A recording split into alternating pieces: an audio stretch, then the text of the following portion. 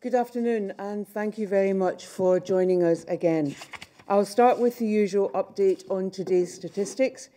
The total number of positive cases reported yesterday was 581. That represents 3.3% of the total number of tests and takes the total number of confirmed cases in Scotland to 200,987.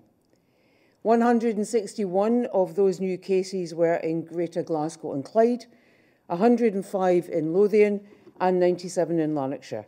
The remaining cases were spread across 8 other health board areas. 924 people are currently in hospital. That is 43 less than yesterday. And 80 people are in intensive care, which is a reduction of 9 from yesterday. But I regret to report that 27 additional deaths have been registered in the last 24 hours of patients who first tested positive over the previous 28 days. That takes the total number of deaths registered under that definition to 7,111. Once again, I want to send my condolences to all of those who have lost a loved one. I'm joined today by our National Clinical Director, Professor Jason Leitch, who will be helping me to answer the journalist questions. Before that, there are 2 main issues I want to update you on. The first is about our vaccination programme. I can confirm that as at 8:30 this morning, 1,542,929 people in Scotland have received their first dose of the vaccine. That is an increase of 26,949 since yesterday. In addition, 8,679 people have received their second dose. And that brings the total number of people who have had their second dose to 65,340. As you know, the Scottish Government provides a daily breakdown of the numbers of people who have had their first dose. That includes figures in each of the different age groups that we've started vaccinating. From today, Public Health Scotland will begin to publish first dose statistics for all age groups. In addition, they've also refined some of the ways in which we record the age of people being vaccinated, and that should make our figures more accurate. For example, previously where someone was over 69.5, they would have been included in the figures for the 70 to 74-year-old cohort. Under the revised system, reporting will be based on a person's age as it would be on the 31st of March. That brings us into line with the approach taken in England and Wales. And as a consequence, it also means that the percentage figures I'm reporting today are calculated on a slightly different basis from the ones previously reported. So using Public Health Scotland's revised figures, I can confirm that 94% of 65 to 69-year-olds have now received a first dose of the vaccine. That is a significant increase on the percentage of 85% that we reported yesterday, and some of that increase will be due to those reporting changes. But the figure shows very clearly that we are on track to offer a first dose to everyone aged between 65 and 69 by early March. And we now expect to be able to offer a first dose to everyone over 50 and to all adults with an underlying health condition by the 15th of April, although, as always, that is, of course, subject to supply. At that point, we move into the second phase of the vaccination programme, and this will involve vaccinating the rest of the adult population, which again, supplies permitting, we hope to do by the end of July. This morning, the Joint Committee on Vaccination and Immunisation published advice on how to approach that next phase. They advise that we should prioritise vaccinations for the rest of the adult population on the basis of age, with 40 to 49-year-olds vaccinated first, followed by 30 to 39-year-olds, and then 18 to 29-year-olds. JCVI, of course, looked at a range of risk factors such as occupation, gender, ethnicity, and deprivation, but they conclude that even among groups with a heightened exposure or vulnerability to the virus, age is still the most significant factor. On that basis, the JCVI believe that an age-based approach to vaccination is the quickest and most effective way of protecting the most vulnerable. They also advise that in logistical terms, it is the most efficient way of rolling out the vaccine to the remaining adult population. And I can confirm that together with the other governments in the UK, the Scottish Government has accepted the JCVI advice. The second issue I want to highlight relates to support for the health and social care workforce. The Scottish Government is determined to support our health and care workforce in whatever way we can, and that includes providing help for their mental health and well-being. Last year, we established a national wellbeing hub and a national wellbeing helpline to help health and care workers who need additional support. The wellbeing hub has been visited by nearly 80,000 occasions. Today, we are formally launching a new service called the Workforce Specialist Service. It will supplement local staff support arrangements that are already in place. This service will therefore be able to provide confidential and expert care for professionals who are suffering from a range of issues, including stress, anxiety, depression or addiction. Details of how to use the Workforce Specialist Service are available through our National Wellbeing Hub, which can be accessed at www.promise, that's P-R-O-M-I-S, promise.scot. So, if you're a regulated health or social services worker and feel that you would benefit from mental health treatment and care, please do find out more. Working in the caring professions is stressful at any time, and I know it has been especially difficult over the last year. We know that we need to support staff and help them to recover. That is, above all, part of our duty of care to our workforce. But it is also essential for health and social services in the months ahead. We need a strong and resilient workforce with time to recover in order to start to resume services that were paused during the pandemic. The new service is an important additional way in which we are trying to help support health and care workers at a time when they are still doing so very much to help and support all of us. Those were the two main issues I wanted to cover today. To close, I want to remind everyone once again of the current rules and guidelines. The most important rule for now remains the same. Please stay at home. In any level 4 area, which of course is all mainland Scotland, you must only leave the house for essential purposes. You cannot meet up with other households indoors, and if you meet someone outdoors, you can only meet with one other person from one other household. You must work from home if you possibly can, and employers have a legal duty to support people to work from home. And when you do have to leave the house, please continue to remember facts. Wear face coverings when you're likely to come into close contact with other people. Avoid anywhere busy. Clean hands and surfaces. Use 2-metre distancing if you're talking to someone from another household. And self-isolate and book a test if you have symptoms. Above all else, though, please stay at home as much as possible. I know how difficult that is, and I really do appreciate your patience and the sacrifices I know you are making. But we need to keep going. This is a promising time, but we're not there yet. The past couple of months have seen good progress, but we really don't have any room for error right now. So it's vital that all of us continue to stick with the rules and the guidelines.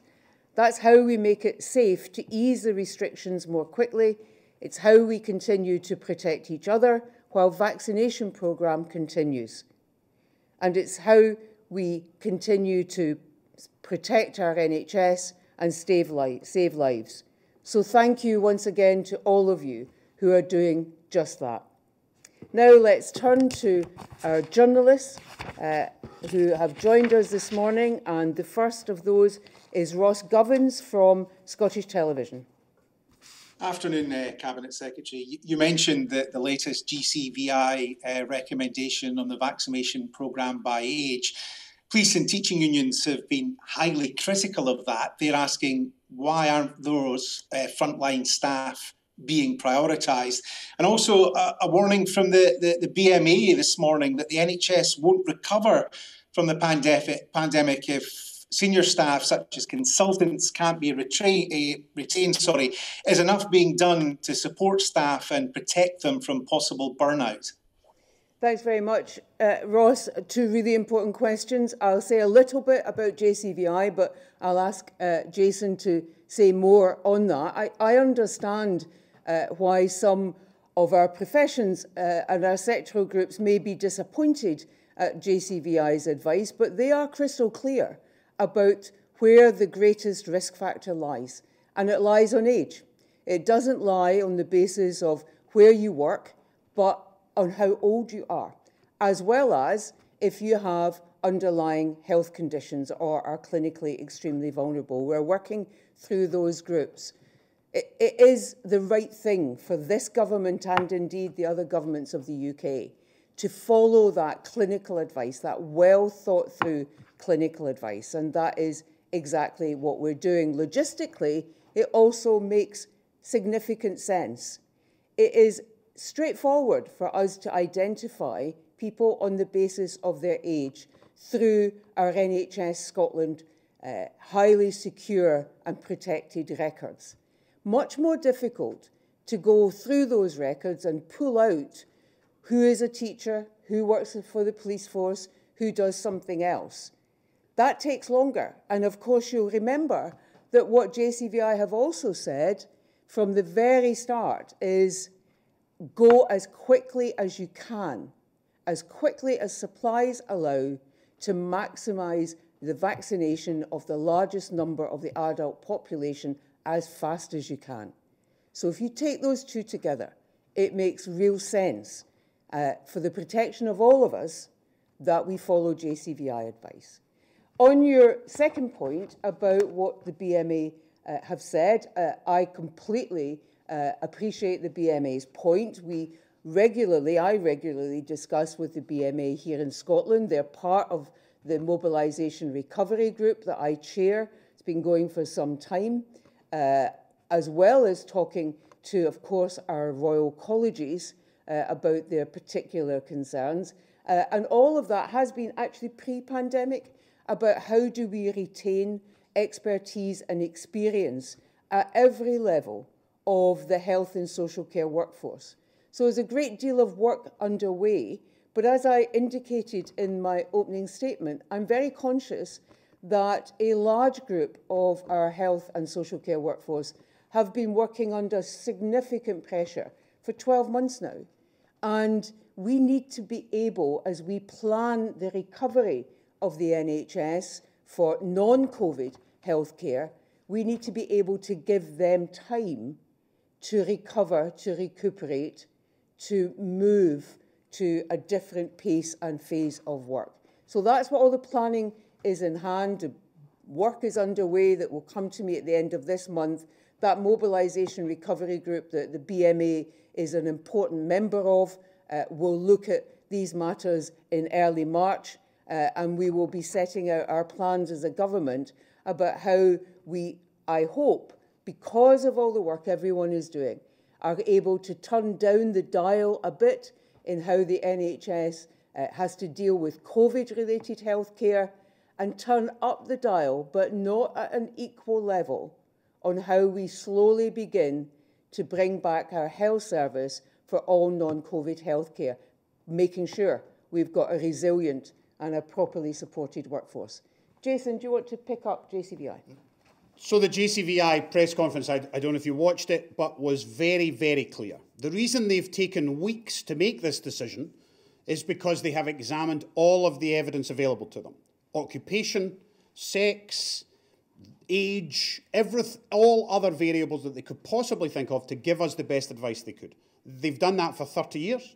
We have never departed from their advice in 30 years. They have said today, those at highest risk of hospitalisation outside of cohorts 1 to 9 are those aged 40 to 49. Unvaccinated individuals who are at increased risk on account of their occupation, male sex, obesity or ethnic background are likely to be vaccinated most rapidly by an operationally simple vaccine strategy. The question, of course, is, do you deprioritise a 49-year-old in order to vaccinate a 20-year-old who happens to be in a profession? The JCVI say no. They've looked at all of the evidence and they've decided the safest, risk-based, quickest way to do this is by age band on the way down. And that will be disappointing to some in some professions. Remember, my final point is that health and social care workers have an occupational exemption, not because of who they are, but because of who they look after. So if you are a 26-year-old nurse in an intensive care unit, you've been vaccinated because of the 85-year-olds in intensive care, not because of your risk. That's about the risk of those you're looking after, multiple elderly and high-risk individuals in the health and social care system. So the Joint Committee has been crystal clear this morning. The boffins have decided, and we have decided to accept their advice. Thanks very much. David Henderson from BBC. Thank you, Cabinet Secretary. You're not obliged to take that JCVI advice, of course.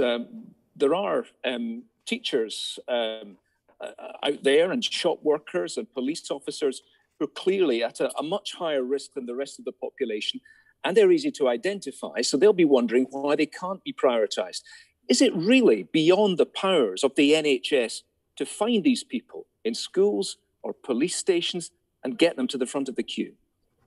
So thanks very much, David. I'm going to return to Jason on this, but let me say a few things about it. In 30 years, no government in Scotland has gone against the advice of the JCVI, and there's a really good reason for that. This is clinical expert advice that trawls through the data with people who have dedicated their lives to understanding how vaccines work and vaccination programmes work. And I do not think it would be justifiable, proportionate or wise for this government to cast aside the advice from that group of people. Secondly, it isn't the case that, as JCVI have clearly said, that any profession, anyone working in a profession, is at a higher risk because of the nature of their job. They're at a higher risk, above all, because of their age. And it's not beyond the wit of NHS Scotland. We have one of the best medical records and safest and most secure systems. It's not beyond our wit to trawl through that. But if you stop and think about this, it is easy to ask the system to pull out for me everyone with a CAI record, an NHS Scotland record, who's aged between 40 and 49. System can pull that out. You say to the system, look at all the records. Now, would you like to see if in there's anything that tells you that somebody is a police officer or a teacher or a worker in power industry? Think about what that then requires the system to do. The system could probably do it, but by the time it's done it, we would have vaccinated those 40 to 49-year-olds, booked their appointments, got them in, supplies permitting, done the job. Logistically, it's also the most sensible way to do it, remembering that JCVI have said to us from day one, there's two things you need to do. You need to prioritise age because those are the people at most risk, and you need to move as fast as you can, and supplies allow you to vaccinate the largest number of people. Put those two together, that also works for all of us, because the faster we can do that, the more we can take the kind of decisions that allow us to return slowly, step by step, to a more normal life. Jason. Let me use journalists as an example, David. That's maybe unfair, and I don't know how old you are. But what you're suggesting is you take a 49-year-old journalist's vaccine and you give it to a 20-year-old police officer. The JCVI says that is the wrong way round. The deep and highest risk is age, not occupation. In fact, there's very little evidence of increased risk of hospitalisation or death by occupation. Otherwise, the Joint Committee would have said prioritise by occupation. They could have said that today. They didn't. They chose to tell us to prioritise by age for two reasons. One, because of the risk is higher as you move down, and for speed and simplicity of implementation, which is crucial because we're going to go through those 40 to 49-year-olds from the middle of April onwards. Then we'll get to everybody else. This is the fastest vaccination programme the UK has ever seen and the second fastest in the world. So we will get to all of those age groups, whether you're a police officer, a journalist or a teacher. Thank you. Next is Bruce Mackenzie from ITV Border. Bruce. Thank you, Health Secretary. I wanted to ask you a little bit about the return of football. Obviously, that wasn't laid out for the lower tiers when the roadmap was announced earlier this week. I understand the Joint Response Group has been meeting with some of the leagues this week, and I just wondered if you were able to give us an update with many clubs now in the lower reaches having not played a game for more than 2 months. You know, can you give them any hope that they might be able to return, or should they be looking to scrap this season at some levels? Bruce, thanks very much. I completely understand the importance of the question, but also the difficulty that people are facing. But I'm going to ask Jason to pick this up. He's done a lot of work for us in this area. I can't give you a definitive answer, Bruce. I can tell you that conversations are ongoing with the Minister of Sport, Mary Goujon, and officials and some of our clinical advisors who work with me to get that back just as soon as we can. I don't think we yet know exactly when, but there are plans for training to commence soon. Quite a lot of variables in there. Remember, some of these lower leagues have quite a lot of travel, and that's one of the things we're worried about. So from Dumfries to Elgin. We're also worried about equity because the women's game has been particularly badly hit by these restrictions, and we don't want that to be the case. So we're very keen to get particularly the women's game back, and it's in one of the lower league divisions, of course, compared to the men's league of the 6 layers or 7 layers of the SPFL leagues. So I think we'll have news very soon. Those conversations are ongoing today and over the weekend, and I'm hopeful for an outcome that will at least allow some of that to restart soon. Thanks very much. Craig Payton from PA.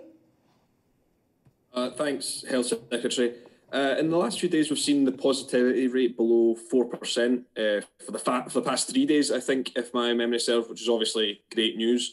I'm wondering how long this would have to be the case for the Scottish Government to potentially bring forward reopening dates, maybe for schools or certain parts of the economy.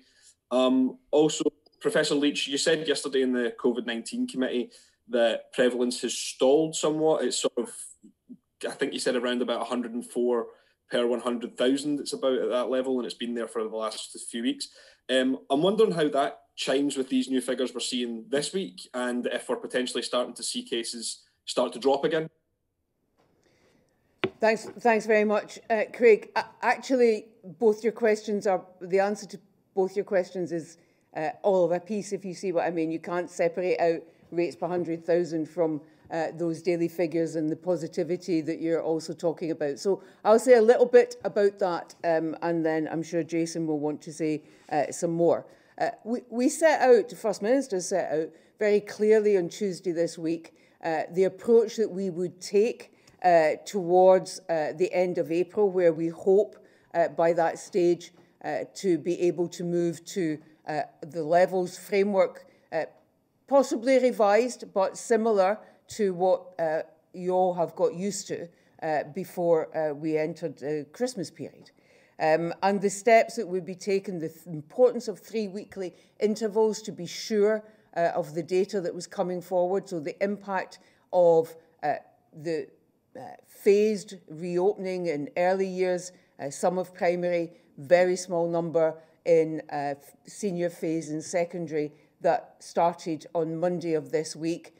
Care home visiting, indoor visiting, really important, beginning in March, so beginning from towards the end of next week, I'd expect, and then all the way through. So with an indicative date that around about the 15th of March, we would be able, we hoped, to move another step out of lockdown. and First Minister set out what those might be. The 3-week period is really important. So while you can see daily good figures, other days not so good figures, it's not a nice smooth downward line at all. Those are important, but we didn't pick 3 weeks randomly out of the air. We went on the basis of clinical advice that said you need to give it a reasonable period of time to be sure that progress is not just being made, but is being sustained.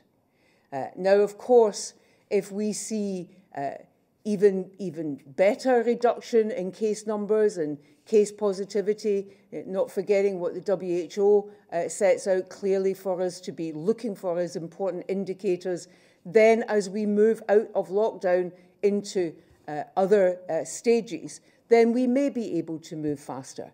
But at this point, our headroom is really limited in terms of how well we have together brought cases down. Done it very well, but not yet far enough to go further than was set out by the First Minister earlier this week. Jason. Yeah, the Cabinet Secretary, you've covered it well. The positivity rate today and for a couple of days has been good. You're absolutely right. And today's positive cases data seems good. It's less than 600, but that's because we've got used to 800s and 900s. If you think back to last summer, these numbers were much, much lower when we were beginning to get to very low numbers. The prevalence per 100,000, which is what I was talking about at COVID committee, is stuck. It's stuck at 100. It was 104 most of this week. It's 102 today. Today might bring that down a little bit more. Last July, on the 13th of July, it was 1.1 per 100,000. The WHO say you should try and get below 50, and then you should get below 20. We have 9 local authorities below 50, and only 2, Shetland and Orkney, below 20. So that 104 is stubbornly high and masks a range from 219 to 0. So we have to hold our line in order to get all of them down further. Positivity also ranges from pretty much 0 in Shetland and Orkney to 7% in Falkirk. So we've got to be careful not to take single days. The WHO say you should take the average over a 2-week period, at least. That's an incubation period. We're adding in then a 3rd week. The UK, England, are adding in 2 of them, so they're adding in 5 weeks altogether. And that's in order to give us notice to allow us to make those judgments as best we can. Thanks very much. Chris Musson from The Sun. Good afternoon, both. Can I just check, given Mark Woolhouse's comments yesterday, whether you maintain that you were close to elimination last summer? Because, among other things, he essentially said that we weren't testing that much, and when we started testing more in August, we found more cases. And just related to the test positivity issue you were just talking about, obviously you set out in the exit strategy earlier this week the WHO thresholds for test positivity and how these might guide us towards putting certain areas in certain levels after April the 26th. But the test positivity rate you're using, as I understand it, is not the same as the one that the WHO is talking about. I think they talk about the test positivity rate for sentinel testing, so random community testing, and the one that you're using, as I understand, is based on a wider measure of the whole testing program and could perhaps be weighted towards symptomatic people. So just wondering if you can address that issue, whether you're comparing apples with pears here. Thanks. Thanks very much, Chris.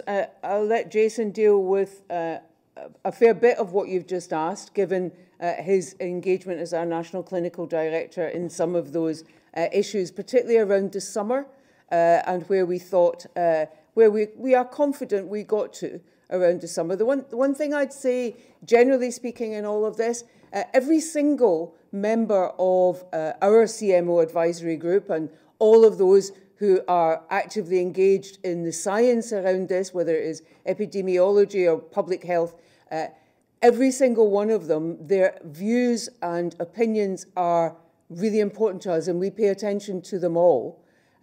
However, like any other group of individuals, when you bring them all together, they do not necessarily all share the same opinion and reach a consensus view. And often what we are trying to do as a government is listening to the individual opinions, but the consensus view as well, in order to help inform us as we make those necessary judgments. Just on the testing point, before I pass to Jason, I know you'll know, Chris, that we have recently expanded our community-based asymptomatic testing, and we've got 20 local authorities actively engaged now with us in, and there will be more to come in bringing forward their propositions about the particular parts of their local authority area where they want to target community asymptomatic testing. It doesn't necessarily always stay in the same place. As of today, 15 test sites are up and running in 9 local authorities. The rest will come on board. And we're also looking at particular areas of, if you like, the necessary infrastructure in Scotland. So food processing is one of those. We're working with employers and my colleagues elsewhere in government. We're looking to see if using asymptomatic testing and the significant additional capacity that we have, whether we can also help those critical parts of the infrastructure of Scotland, but at the same time be chasing down and identifying positive cases where they exist and acting then in order to prevent transmission and wider outbreaks. We're very happy to make sure that everyone is kept up to date with that. My colleague Marie Goujon, who as one of the health ministers leads on testing, I think plans to make sure that Parliament is updated on all of that work very soon. Jason. Thanks. And Chris, so I disagree with Mark. You may not be surprised to hear that. That's healthy. That's a good thing in the scientific advisory community. Some of the other members of our advisory group also disagree with Mark. Again, healthy. That's good. We rarely play those scientific debates out live at parliamentary committees and live on TV, and that's the nature of the pandemic. But let me illustrate to you why I disagree with them with data. There were 2 positives recorded on the 12th of July, 2 in the whole country. Now, we weren't testing as much as we're testing now. That point is fair, but we were testing a lot. Admissions, not based on testing, remember. Admissions, people with disease, we only had 9 in 7 days, the week of the 18th of July. Nobody was admitted to intensive care with COVID. Nobody from the 18th of June to the 7th of July. So we had nobody ventilated for COVID disease for 3 weeks, from mid-July to mid-June to the beginning of July. And nobody died of COVID for a month between the 17th of July and the 18th of August. Nobody died of COVID between the 17th of July and the 18th of August, 28 days after a positive COVID test. During the period from the 17th of July to the 30th of August, so that's a 6-week period, we imported a whole load of new strains. We know that from the genomic testing study that we've published. 61% of those import events were from England, 28% were from Europe, and 9% were from Asia. Of course, we also shared what virus we had with others. That's not a one-way street. And I've already used my final data point already in an earlier answer. We got to 1.1 per 100,000. We're now at 104 per 100,000.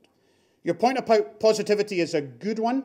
We're looking at how to make that data point better. The WHO have a variety of ways that they give you for counting positivity. One is Sentinel, one is all tests, one is with PCR, one is with LFDs added in. So we try and get that as accurate as we can to make that judgment. However, it's important to say that no advice is ever given on one piece of data. The WHO say you should use prevalence, positivity, hospitalisation and death as your top 4. They then have multiple other versions underneath that of everything else you should do, of course, about communicating with your public, about making workplaces safe. But those 4 always go together. So even if positivity gets to 1% or 0.1%, if your prevalence is 100 per 100,000, then you're still in trouble. So you have to add all those things together, and that's the advice we give to the politicians. Thanks very much. Thank you. Mark McLaughlin now from The Times. Good afternoon, both. I want to stick with Mark Woolhouse for Jason. I just want to check, do you also disagree with his comment that 3/4 of people who died in the first wave caught it after lockdown, and the lockdown may be deadlier than the virus? The cure may be worse than the disease, was what he said. And I also want to ask about the vaccines. I think we're going to get some more data today on health board breakdowns and local authority breakdowns of the vaccination rollout. Now, I've noticed something similar between Edinburgh and London, and both seem to be bottom of their respective tables. And I suspect this may be down to the fact that they've got fewer old people and a higher transitory young population. That's my suspicion. Can you maybe confirm that, Professor Leitch? Thanks very much, Mark. Let me take your point about Lothian, actually. Part of the... so Lothian is a percentage in terms of vaccinating the population, as a percentage of the population, how they were doing, was much lower than... wasn't the only one, but it was lower than other boards. It's caught up a bit, still a little bit lower than other boards. In part, that is because at the outset of the vaccination programme, there were a higher proportion of care homes in Lothian with an outbreak. And of course, as you know, when that is the case, you can't go in and vaccinate those care homes until that outbreak is contained and the residents and so on are recovering. So you can't vaccinate people when they are unwell in that way.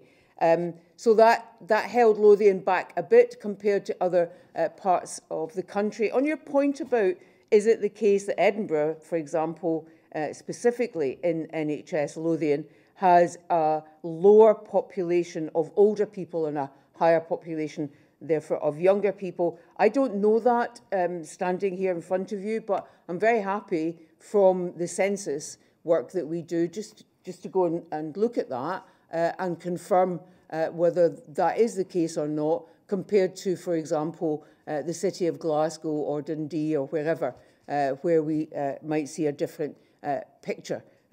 So we'll have a look at that and get back to you later. And Jason, do you want to pick up on Professor Woolhouse? So the second point I wasn't going to be able to answer, so I'm glad you've said you couldn't either. So I wasn't absolutely sure. I didn't know the answer to the age demographic of each health board.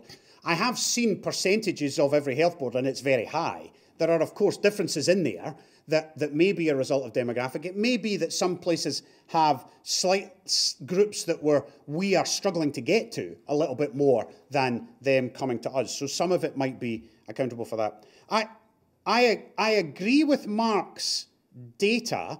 I don't agree with Mark's premise. So if he tells me 75% of the deaths have happened after you locked down on the 23rd of March, then I'm not going to argue with that. But the point is, what would have happened if you hadn't? I mean, let's go to Brazil briefly and see what happens when you don't do a 23rd of March lockdown. Your curve continues to rise exponentially, and many, many more people die. Lockdown doesn't stop the disease in its tracks the day you start it, evidenced now by lockdown number 2 being very gradually affecting the prevalence. It takes a long time for human behaviour and the incubation period of this nasty virus to coincide and you to get down. Just to quote you those June and July figures again, from the 23rd of March, 3 months later, before we got to no admissions, no deaths, no intensive care. So that's a long period, but it's not as if we had another option. There wasn't a drug we could give that would make it go quicker. So I'm not sure Mark wants to do instead of the lockdown. Thanks very much. And just one other point on the vaccination programme before we move on, because it touches to something that is quite important that we've not spoken about so far. And that is, what do we need to do to make the vaccination programme as inclusive as possible? That is about how do we make sure that the vaccination programme reaches people, fellow citizens who perhaps are homeless or are part of the travelling community or are struggling with addiction issues, who are not going to find it as easy to turn up at the vaccination clinic at 2:20 on a Tuesday.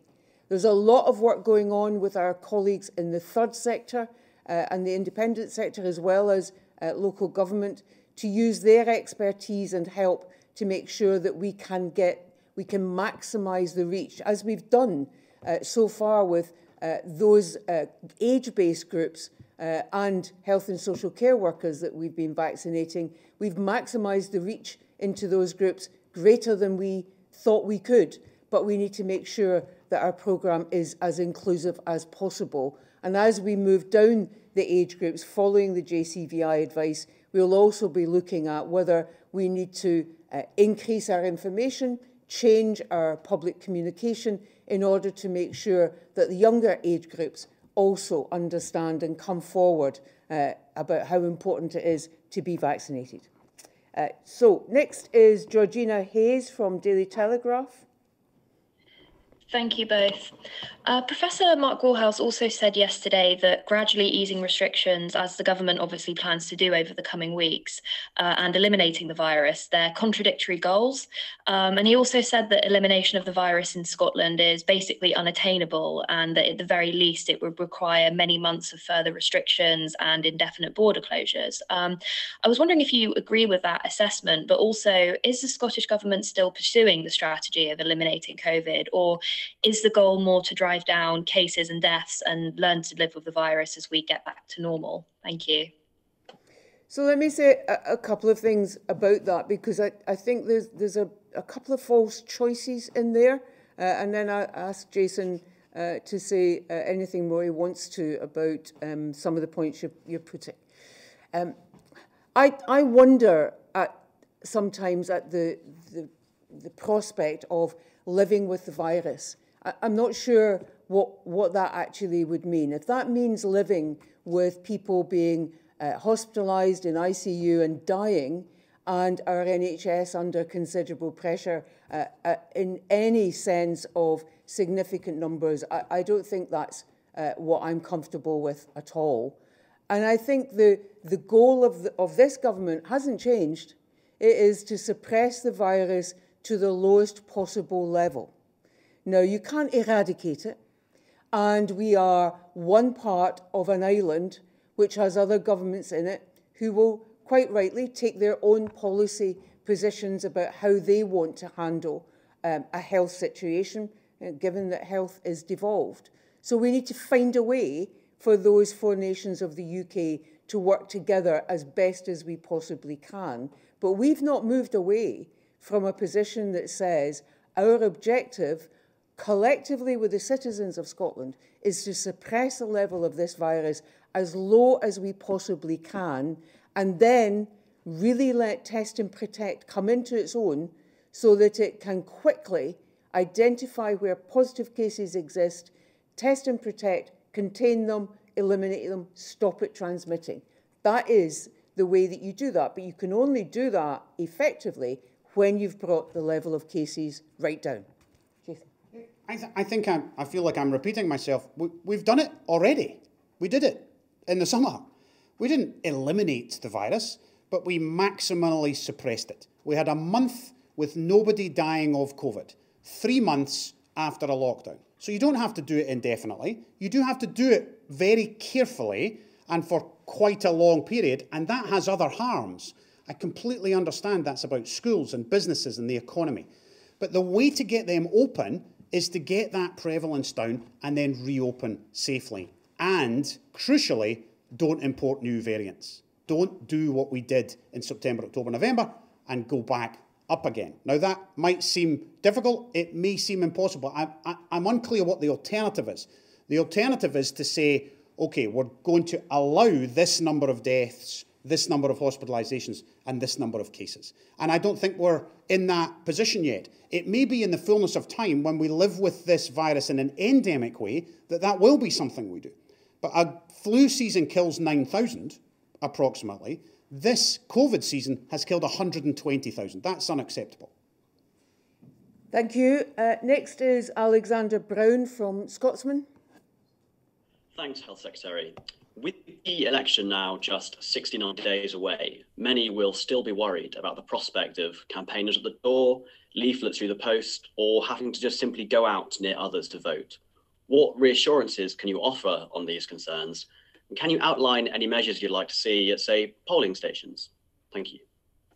Thanks very much, Alexander. I know that the Electoral Commission has provided some public health-based guidance about what it thinks needs to happen, and of course it is entirely proper that they would do that, and it will be around making sure that in polling stations that there is all that physical distancing that there is regular proper cleaning, that hand sanitizer is there, and of course there is a great deal of encouragement to people to think about taking a postal vote this time for this election, and perhaps in the past not something that they would have done.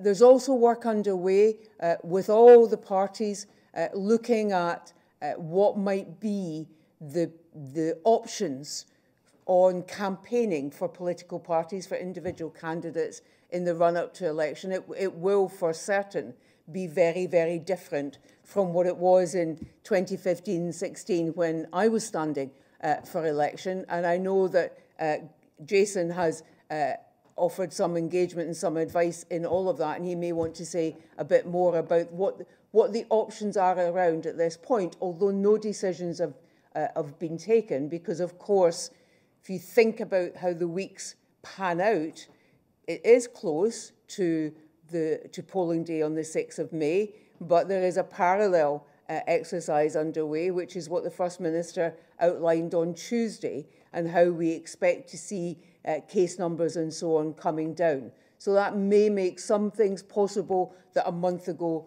didn't feel as if they were possible at all. But none of this is confirmed just yet for those who are standing as candidates and how campaigns might run. Jason. So 2 layers of advice, really briefly. The Electoral Commission advice is really good. That's UK-wide. That will be for other elections that will be happening, not only the Scottish one. And then Scottish advice, which the clinical leaders in the country are fully engaged with. We've had conversations this week with those in charge of thinking about what that election might look like, from leafleting to door-to-door canvassing to polling stations and candidates and agents who will be around those polling stations, and then how to make the counts safe into the evenings. And all of that will be done according to the prevalence at the time. So we are preparing for what it would look like if the prevalence is like today, and we're also thinking about what it would look like if by then the prevalence is much lower, which we all hope it will be. Thanks very much. And our last journalist today is Richard Percival from the Daily Express. Thank you, Health Secretary. Just 2 questions, if I may, please. Firstly, former Prime Minister Gordon Brown has said in a Scottish Fairbairns report today that there's a lack of cooperation between both the Scottish Government and the UK Government on coronavirus policy, and he's claiming that it's making the UK look like a dysfunctional state. Without going too much into the politics of it, so I was just wondering what your thoughts on that were.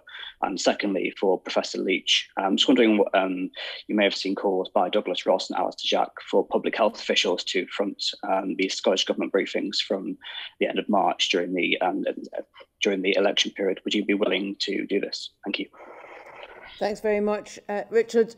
With respect to Mr. Brown, I've not seen what he said, so I have no idea what he might be basing that on. What I do know is that for the past 12 months, and indeed for longer, I have had, if not weekly, then contact every 10 days or so with my counterpart, Mac Hancock, for England, Vaughan Gethin for Wales, and Robin Swan for Northern Ireland. That's 4 health ministers meeting at least every week, sometimes maybe 10 days, but generally speaking every week, talking about our overall strategy, how our numbers are going, what we're doing about vaccination, how do we, for example, today, all 4 nations agreeing to go with the JCVI guidance on what we do on the next phase of the vaccine programme, making sure that we are cooperating on testing, including a significant expansion of testing, but also dealing with the very specific problems sometimes that have come up where there have been glitches in one lab or another lab. That's just politicians. Behind that are 4 CMOs The clinical groups that Jason here standing beside me are involved in, the clinical groups our Chief Nursing Officer and our Chief Pharmaceutical Officer are involved in, what our officials are doing day in and day out in engagement across the four nations around all of those particular programmes. So our objective has always been, as a Scottish Government, to maximise where we can the cooperation between the four nations, but recognising that we have a particular responsibility to take the decisions we think are right for Scotland, just as Matt Hancock has a responsibility to take the decisions he thinks are right for England, Vaughan for Wales, Robin for Northern Ireland. So I'm not sure where Mr Brown bases his view on, but none of this denies the fact, of course, that there are different political perspectives. But what I think has been shown is a capacity to focus on what matters. And what has mattered for the last 12 months is the pandemic that is coronavirus 19, and how do we, as safely as we can, steer our countries through that. Jason. So I can tell you from my perspective, for question number one, the clinical advice is based on the same science across the four nations. We meet every Tuesday night, about 16 to 20 of us, all of the people who do my job, the people who do Gregor's job, the people who do Fiona's job, across the four countries. And we gather that advice and then we feed it into our government machines, and a set of decision makers in those four countries then make choices. To your second question, the First Minister and I were asked that this time last week, I think, and she didn't hand me the question. That was the difference last week. But we did say that it's not a matter of whether I'd be willing, it's a matter of whether I'd be allowed. I'm not sure if she meant her permission or somebody else's. That's flippant. The actual answer is, of course, in the pre-election period, public health advice will be crucial. We've now decided there will be two very important moments during that pre-election period where the country will need to know what's happening with levels, what's happening with openings, and the Parliament, the powers in charge of that, will have to make some choices about what that should be. For my part, and I think I can speak for Gregor, we will be available for public health advice, not for the politics, but for the straight science and the public health advice to be available during that pre-election period, however people decide that should be done. Thank you very much. Thanks, Jason. And that's the last of our journalist questions this morning. So can I thank them for joining us? Can I thank Robert, who's our BSL interpreter today, and thank Jason too, of course, for joining me. But most of all, can I thank you for taking the time again to tune in to this particular coronavirus briefing. Let me leave you before the weekend with my very best wishes for decent weather and the best weekend that you can, remembering the really important advice and the rule that matters most at the moment, which is please stay at home. Please stay at home. Please make sure that when you have to leave the house for essential purposes or for including exercise, that you remember facts, that you wear face coverings, you avoid crowded places, you clean hands on hard surfaces, you stay 2 meters away from anyone you might be talking to or maybe in the same place with, the supermarket or whatever it might be, and that you self-isolate and book a test. I don't have words to express how much I know how difficult this is and how wearied we are all becoming of it. But what I do know is that we are seeing progress.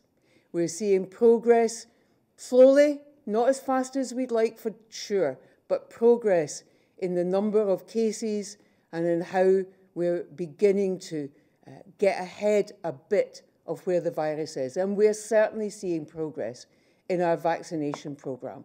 So if we just stick with it for now, deep breath, hold on to it, 12 months of really hard sacrifice and difficulty, a bit more to go, but I really do believe that will be worth it.